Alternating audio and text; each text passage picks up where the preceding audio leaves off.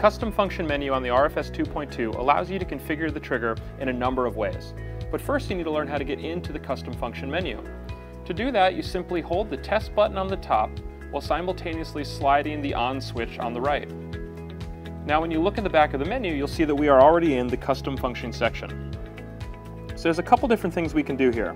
The first is going to be our transceiver setting, so we can hit set, and that's going to allow us to either scroll from using this trigger as a receiver or as strictly a transmitter. A transceiver means we have the option of using it as both.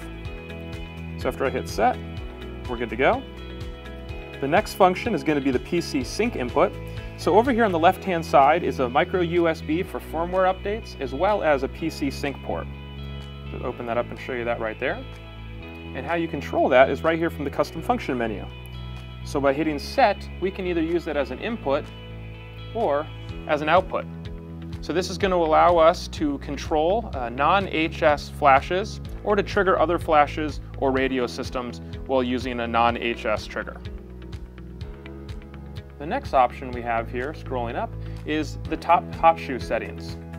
So if we hit set, you'll notice that right now it's set to single, which just uses the middle pin, which is great for allowing a signal to transfer through to other transmitters if you're using different wireless triggers.